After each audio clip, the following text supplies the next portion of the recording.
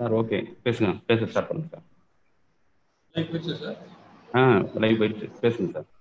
Good morning and warm welcome to one and all virtually present here. Arumugam Pillai Seethai College is conducting a series of webinars to engage the academicians in this pandemic period. As a part of the program, this is the contribution from Department of Physics. This is the first series of webinar organized by Department of Physics. So to officially welcome all the participants, I request our IQAC coordinator, Dr. Vijayanand, to deliver the welcome address. Dr. Vijay, over to you.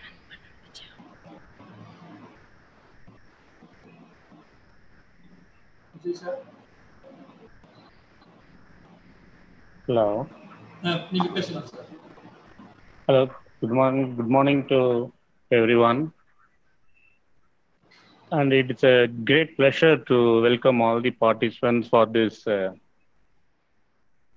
webinar on importance of nanostructured thin film cathode materials in lithium-ion battery. Sir So Kannan first sir I ஷேரை welcome. Cut பண்ணிருங்க Yes, sir. Sir ஸ்க்ரீனை cut பண்ணிருங்க sir. இல்லை நீங்கள் வச்சிருக்கீங்களா sir இது? Let's start. Okay sir. Sir, Okay, it's a great. Okay, it's a great pleasure to welcome the participants for this webinar in the title Importance of Nanostructured Thin Film Cathode Materials in Lithium-Ion Battery. First, I welcome our department HOD Dr. N. Saravanan sir, M. Ravikumar sir, Ramachandran sir, Marikannu madam, and R. Premarani madam. So it's a great pleasure to give the welcome address to you, sir. Thank you, sir. First, I would like to welcome our resource person, Dr. N. Sivakumar, Assistant Professor, Department of Physics, Chikkaya Naikar College, E-Road. In addition, I would like to congratulate the organizing secretary and his whole team to select the need of the our topic, because there is a mushroom growth in production of electrical vehicles. As a result, the battery demand is also in a high rise. So many researchers are going into the battery. Most of the research are in with liquid electrolyte. They are using the liquid electrolyte, which has some of the disadvantages like corrupting the cell, long-term efficiency run, like that. There is many disadvantages. So in order to find an alternative solution to this liquid electrolyte using battery, nanotechnology plays a very vital role for the production, for thinking of another alternative solution. So it is also playing a handy and pivotal role in fabricating and designing the proper electrolyte for the battery, which has many advantages like eco-friendly, recyclability, efficiency, and power density. So this is a very, very, very good topic selected by the team, and I hope all the participants will be getting useful. Budding scientists and research scholars will be getting many knowledge about this lithium-ion battery, nanotechnology, and all. So regarding the resource person, I think the RPA has wide knowledge in this nanotechnology, that is lithium-ion battery, and I think he's having a wide array of inputs.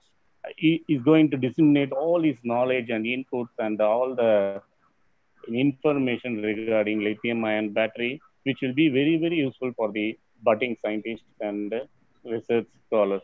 I request all the participants to make use of this webinar, very useful and productivity. And I once again congratulate the whole team of Department of Physics to organize this wonderful webinar. Thank you.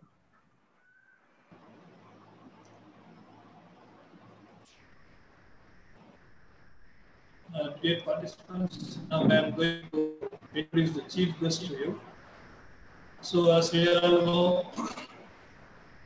Dr. N. Sivakumar, Assistant Professor, PG and Research Department of Physics, K. Naikar College, E-Road, is going to deliver the title topic today to all the participants. So instead of orally communicating with you. I have prepared a PPT about our resource person. So this is the dissertation title, Grain Size Dependent Electrical and Magnetic Properties of Nanostructured Spinal Ferrite. This is the dissertation title of our resource person. His advisor is Professor A. Narayanasamy, Coordinator, Center for Nanoscience and Nanotechnology. After completing his research, he acted as a postdoctoral research from June 2008 to November 2009 in Germany. After that stint, he has one more postdoctoral researcher, this time in South Korea from February 2010 to January 2011. After completing postdoctoral research stint, he promoted as postdoctoral research associate from February 2011 to July 2011, this time also in South Korea. So after completing his postdoc, he came back to India and appointed as assistant professor at Ammal Institute, Kochi from August 2011 to December 2013. After that, he joined in the Chikayanagar College as assistant professor. Regarding his guidance, research project and application, under his guideship, one has submitted his PhD thesis and also one student is submitted his MPhil thesis. 4 is undergoing the PhD work under his able guidance and 1 is undergoing his MPhil under his guidance. As far as the publications are concerned, he has 35 number of publications in international journal. I will come back to it later on because nowadays the number of publications is just a mere number. As far as the research project is concerned, he has a project from Department of Science and Technology for an amount of rupees 25 lakhs. So the project is going on. One minor project is also going on. As I told you, the number of publication nowadays is just a mere number to judge or impact the impact of his publication in scientific world. I am displaying the Google Scholar citation. So as far as this Google Scholar citation